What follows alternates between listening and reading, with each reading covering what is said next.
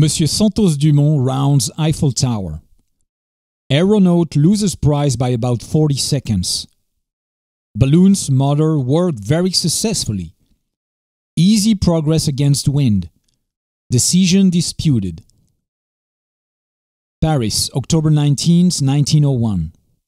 The Santos Dumont airship ascended at Saint-Cloud at 2:30 o'clock this afternoon and 5 minutes afterward began to round the Eiffel Tower.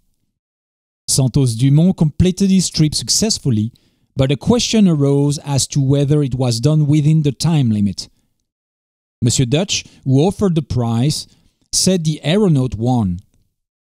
The committee, however, declared that Monsieur Santos Dumont took 30 minutes 44 to 7 seconds to make the trip. Monsieur Deutsch offered a price of 100,000 francs for any machine that would make the trip from Saint-Cloud to and around the Eiffel Tower and back within 30 minutes. Santos Dumont started for the first time at 2:20, but on leaving the park, his guide rope caught in a tree and he was obliged to descend. He started again at 2:42 p.m., rose 250 yards, and then pointed for the Eiffel Tower, the balloon going in a straight line. It was seen through field glasses to arrive at the tower and round it. The time up to that point, with the wind and the balloon's favor, was 8 minutes and 45 seconds. It returned against the wind and made slower headway, but still kept in the true direction for Saint-Cloud, which it reached in the total time of 29 minutes 15 seconds. But instead of descending immediately, Santos Dumont made a broad sweep over the Aero Club grounds, with the result that another minute and 25 seconds were consumed before the workmen seized the guide rope. Thus, technically, Santos Dumont exceeded the time limit by 40 seconds.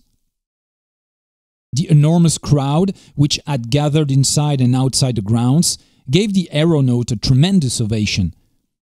As his basket came within speaking distance, Santos Dumont leaned over the side and asked, "Have I won the prize?" Hundreds of spectators shouted, "Yes! Yes!" But the Comte de Dion, a member of the committee, approached and threw a damper on the enthusiasm by saying, "My friend, you've lost the prize by 40 seconds." Numbers of onlookers protested against this announcement in lively terms, but the Comte de Dion said, "That is the decision of the committee, in accordance with the rules of the contest." The crowd, however, refused to accept this view, and a warm discussion ensued. The majority of the spectators taking the ground that Santos Dumont was entitled to the prize because he had reached the ground within 30 minutes, although he had not descended immediately.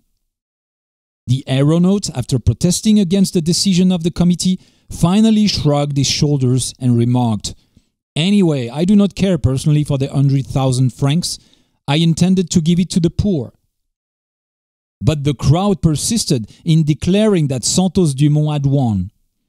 A number of ladies who were present threw flowers at the aeronaut.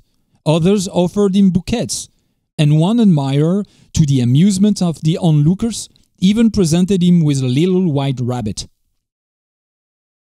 At this moment, Monsieur Deutsch himself arrived at the club grounds, having only shortly before that moment reached Paris from Biarritz. He advanced, embraced Santos Dumont, shook hands with him and said, "For my part, I consider that you have won the prize." The crowd then gave the two men a great ovation, cheering heartily for Santos Dumont and Deutsch. Santos Dumont claimed that he won the prize because he reached the park within the time, and that the original rules governing the contest made no mention of having to touch the ground within the 30 minutes. The dispute is due to the action of the committee, which some time ago modified the terms of the contest by inserting the latter stipulation. Santos Dumont at the time protested and refused to be bound by the fresh regulation, and strenuously upheld this view with the Comte de Dion and other members of the committee on descending today, finally declaring that he considered he had won the prize and would not try again. If the money was withheld, it was not his fault. Monsieur Deutsch said he would give 25,000 francs to the poor, notwithstanding the decision of the committee. But Santos Dumont declined to accept the offer as a solution of the difficulty. There was a large assemblage of people at the Eiffel Tower, and considerable interest was manifested in experiments in other parts of Paris. Groups of people gathering in the streets to watch the progress of the elongated yellow balloon, with its long guide rope hanging and white canvas propellers whittling round, while those below distinctly distinguished the loud buzzing of the motor. Santos Dumont rounded the Eiffel Tower between the second and topmost platforms at about 70 yards away from the tower. The balloon pitched somewhat, then going against the wind, and Santos Dumont, when he descended, said the motor suddenly stopped, while the balloon was at a little distance from the tower. He thought he might have to descend, but luckily he succeeded in getting the machine started again. From that time on, the motor worked satisfactorily.